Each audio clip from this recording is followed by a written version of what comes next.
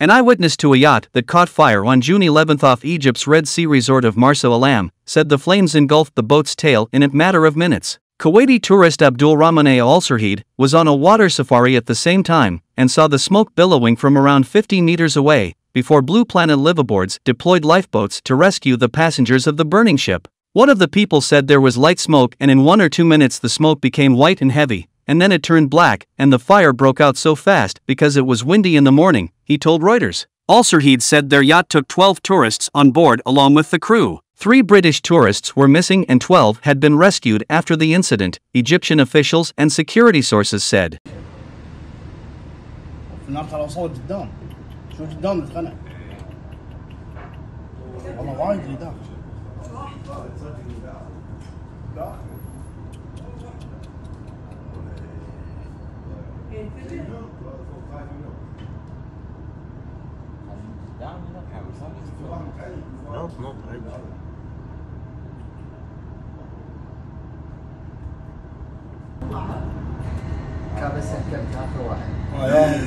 يوم هذول كنا الجيش يمكن لا كانت تحت لا نشأ واحد السؤال خلاص الأكسجين الأكسجين غالبا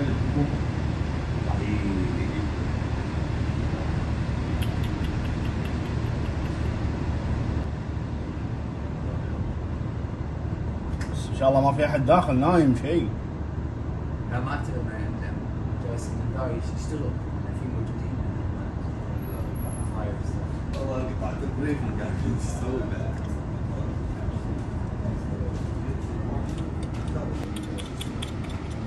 تانكات هذول.